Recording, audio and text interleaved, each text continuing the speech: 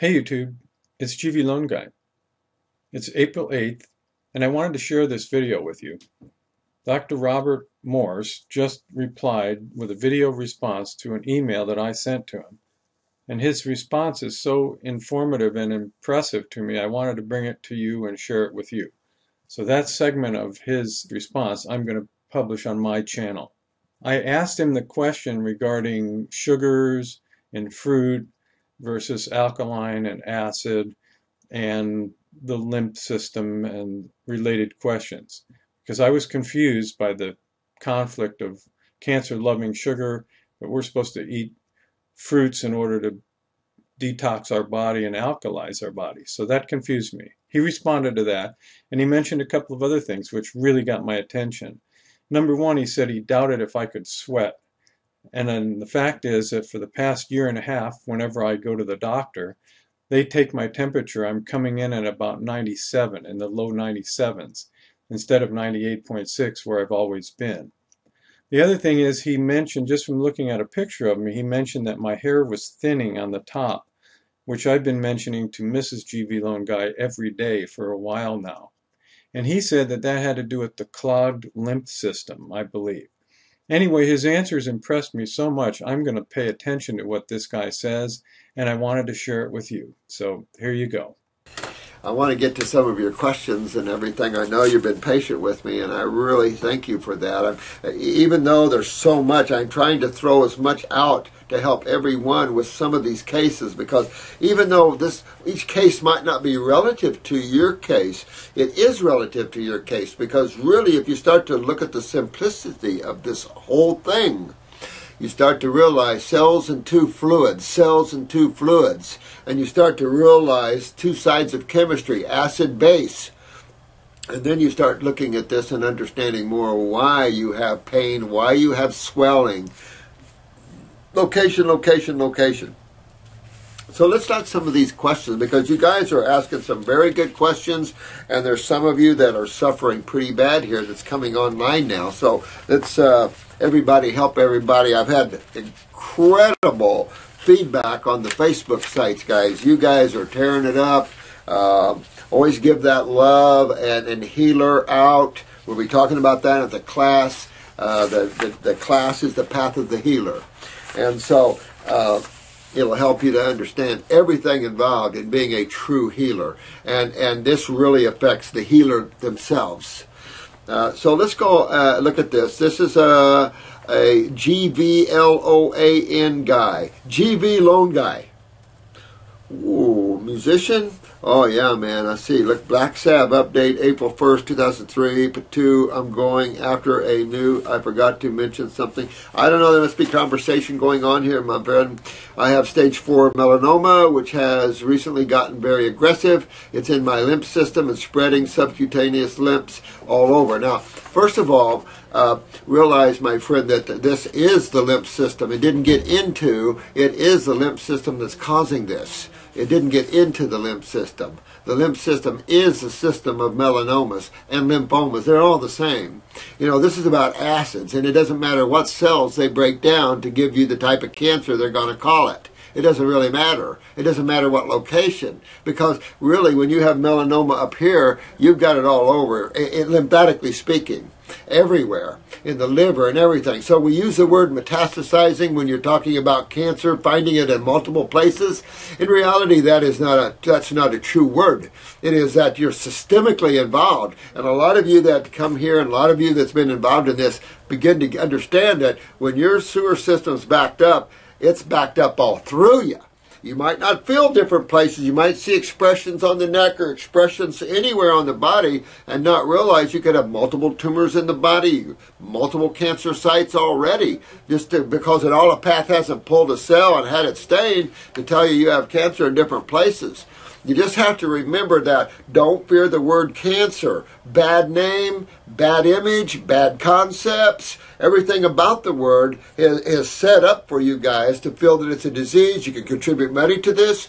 Get real. Get with what truth is. This is a lymphatic problem, and this poor gentleman here is fighting his lymph system. Look, he's balding up here at the top. If this is him, his hair's like mine. Lymph. Can speak from that myself.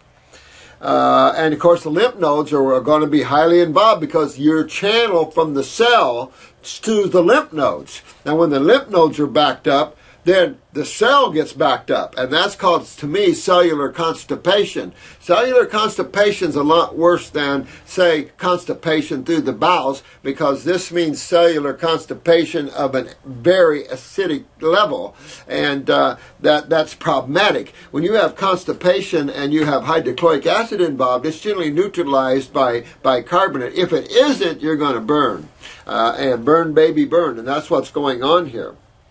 Subcutaneous lumps all over my chest, abdomen. That shows you that you're very systemically involved, my friend. Get your adrenals and kidneys moving yesterday. I see that you're using some black salve to pull them, but let me say that you open up a port here somewhere and that body will keep it open on you. You can do the pulling, but you want to get that kidney channel opened up aggressively. Go after that kidney and adrenal glands and get on some lymph formulas and aggressively get into this. Along with the ones on my face, see video. I need your help in understanding a contradiction in my understanding. As a cancer patient, I'm told to avoid sugar since cancer loves sugar. Well, I'll say this, and I'll be this bold. I don't know what to call you. GV? Listen, GV, if you want to live, you forget what you think you know about allopathy and get on detoxifying the body if you want to live. Because right now, with the cancer all through you, I'll be straight with you, there's nothing they can do. You know that already. I'm sure they told you that. And there's nothing they can do. There's nothing they can do in the first place. And to do chemo or anything on top of this is just going to make you have an early life in another area. So you really want to get with understanding your lymph system. Our twist on it, of course, is adrenals and kidneys. Their twist, they don't have a twist. And that's the problem. So you don't want to treat this as a disease or you'll not make it. You want to focus on it, the reality of this. The reality of the side of chemistry, the reality of what system you're dealing with, and the reality of how the kidneys and adrenals control that system. Allopath hasn't got there yet. They're still back. They're still back 50 years or more. We're always progressive. We've always known that. Well, in the last 30 years anyway.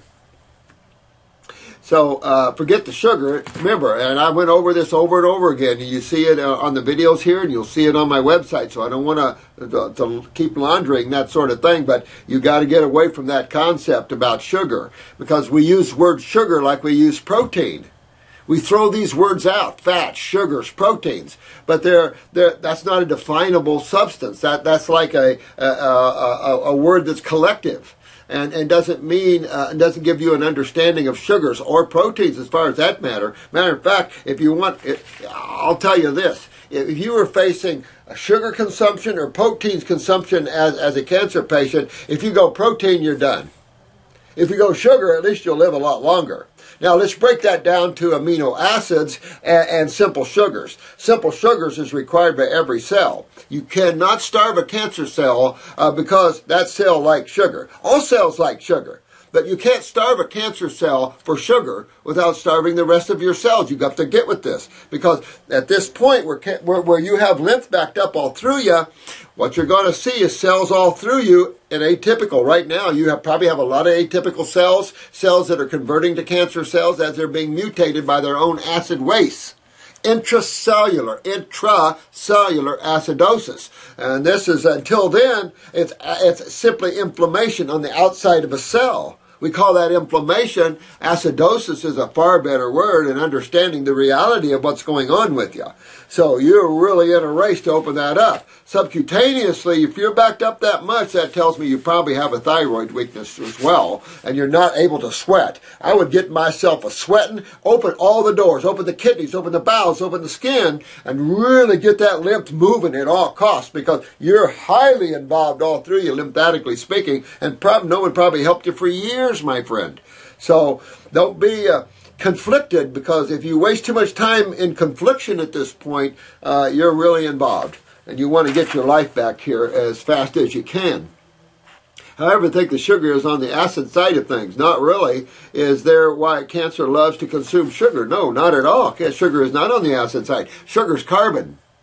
Carbon, oxygen, and hydrogen make up the predominance of fats and sugars, where your proteins have more nitrogen involved. That's more the acid side of chemistry, not the base side.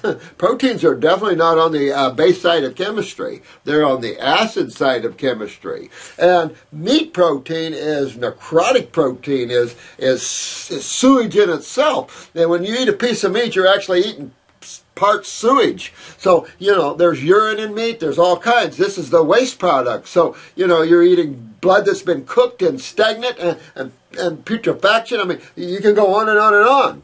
And if you think that's healthy, American Cancer Society, let me show you this. I've showed this before many times, but this is for you, GV. American Cancer Society, 1986.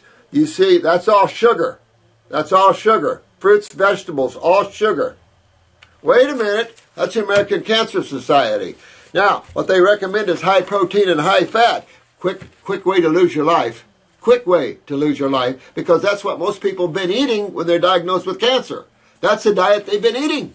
So you want to turn this around and get on these videos, my friend, and get yourself learning and get your life back, because you're in trouble here and you want to get that. I'm trying to alkalize my body to create a bad environment for cancer to live in. So I do. Well, you realize it's not a disease. It's living on its own. It's not a living, breathing entity that's inside of you that's attacking you. That's what medical doctors want you to think.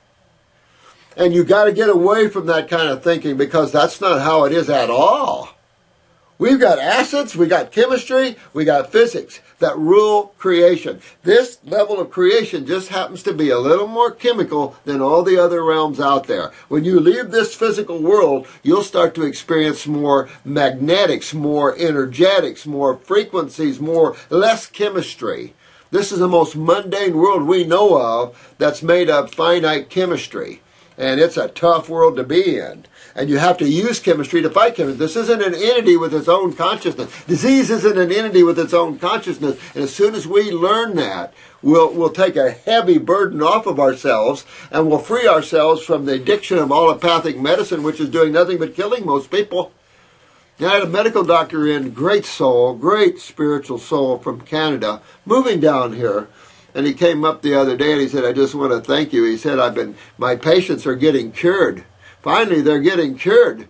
He said, I'm in with 7 or 9 other physicians. And he said, I sit down and talk with them. He said, but they don't always listen. They're narrow-minded. And that's the problem. And this is also true of naturopaths. All of us get rid of our narrow-mindedness, get rid of our belief systems. Forget about what you believe in. Seek truth. Seek what's going on. Because if you're treating your patients and they're not getting better and you're just controlling their symptoms, you're not a good doctor. The whole world needs cured.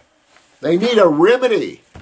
Just like our federal judicial system, they're trying to remove all remedy for the private sector. So you don't, in this country, have remedy anymore. And they've done that in a lot of countries, removing the remedy of the private citizen. Yet the government wouldn't be there without the private citizen, because no matter what country you're in, it's we the people, always.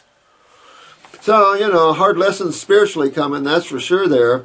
So I do green powders in my pea protein pegs. I'll tell you, man, the more protein stuff you do, you're going to see this get more aggressive, and more aggressive, man. Got to change the way you think. Detox, detox, detox. This is a fluid problem right now that has created a cell problem. Get rid of the fluid problem and the cell problem will go away. That's simple. I've heard you say to alkalize my body, I should eat fruit, berries, and melons, which I love and crave, but try to limit because of the sugar. Change your mind, man. Change your mind. That's all I can tell you. Or, get yourself ready. So, you've just got to get in there and work on that and get that lymph system moving. Problem is proteins and fats. Proteins and fats. That's always been the problem. Same thing for the guy here with the melanoma. Proteins and fats is the problem, not the remedy. They make you think it's a remedy. Well, what it does is dig your hole deeper. Makes good money for them, though. It's like the guy here with melanoma. If you ride with typical thinking, your chances of passing are high, especially with this much cancer in you. Let's be real. If you follow traditional thinking, look at the stats. Look at the stats. And so if you think that thinking is appropriate, then look at the stats. And let me tell you, the stats reflect not much higher than 6% cure rate, or what do you call that, in remission rate for 5 years. You don't want to be in remission rate, because that means you're just waiting for the 5 years to go and then you go down to 2%. I mean, that kind of thinking is just insanity to me. You really want to get into your body and get this fluid moving, my friend, or you just can't stop what's going to happen to you. And going to proteins and fat ways ain't going to get it. You got a fluid, you got to start filtering through your kidneys, and that's what it's all about. And your adrenals control that. And to some extent, probably the pituitary controls that. So you're really involved here, and you just got to get those kidneys opened up, or it's just a tough fight. Because you can't pull all this fluid out with black salve, man. You can't do it. You're too involved. And so you really got to get that filtration going, okay? So there you go. I'm telling you, I'm going to pay attention to what this guy says. He makes a lot of sense to me. And the fact that he mentioned those 2 items just really basically floored me. At this point, I have to agree with him. I've done everything he said. I've done the protein powder. I was doing those drinks 3 times a day. I'm down to once a day now. I'm probably going to cut that down and concentrate mostly on the fruits and veggies and minimal protein. What have I got to lose? Anyway, he definitely caught my attention. Thank you, Dr. Morse, for your rapid response and including my questions in your video. And once again, thank all of you for watching and subscribing and giving me the thumbs up and the comments. I appreciate every bit of it. We'll talk to you soon.